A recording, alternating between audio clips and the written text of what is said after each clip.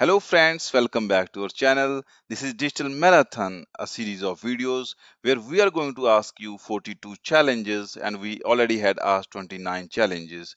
And in this video, we are going to discuss the 30th challenge. And we are really impressed with your energy and enthusiasm while participating in this event. And thank you so much for making it a grand success. Now, without wasting much time, let us get started and see our next challenge.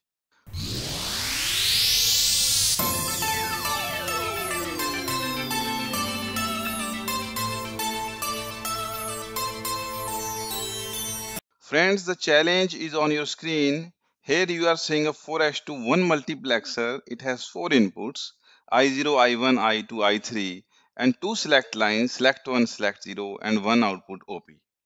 And I have implemented this 4:1 multiplexer with the help of two 2:1 multiplexers and 2 buffers.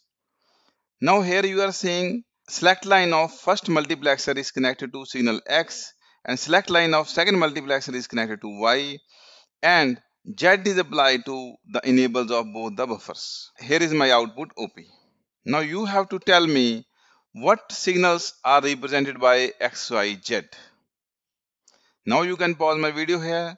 Try to think of its answer. If you come to know its answer, please write it down in the comment section and I will definitely reply there. I'm hoping that all of you are enjoying this video series called DigiThon. And if you like this video, please press the like button and share your feedback in the comment section. And in future also we are going to create many such videos. So to be aligned with our channel, don't forget to subscribe it and press the bell icon to get the notification of all the upcoming videos. Thank you so much for watching and your time.